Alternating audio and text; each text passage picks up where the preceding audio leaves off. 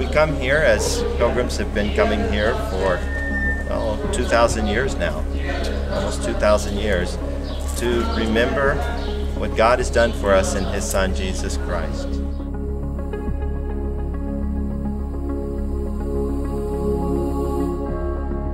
That area there, covering maybe about 15 acres of land, is the setting for some of the Old Testament stories, such as David and Bathsheba. King Hezekiah was here. He was king of the kingdom of Judah. They built this other monastery over the cave where Jesus was said to have been staying during the 40 days that He was praying in the desert.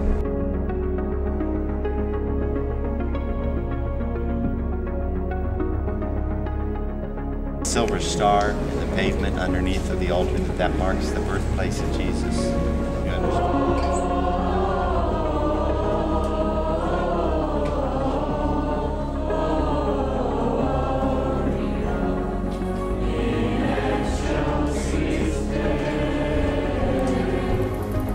After Jesus was baptized, He came up from the water, and behold, the heavens were opened for Him.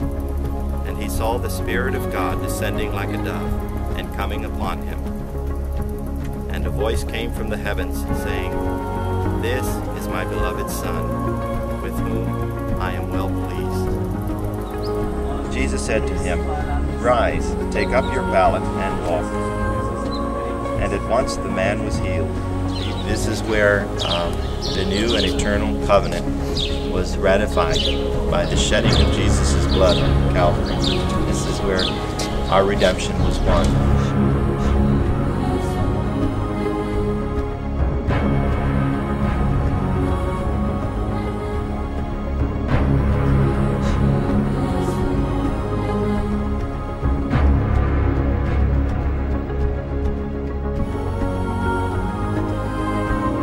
Why do you seek the living among the dead? He is not here, but has risen.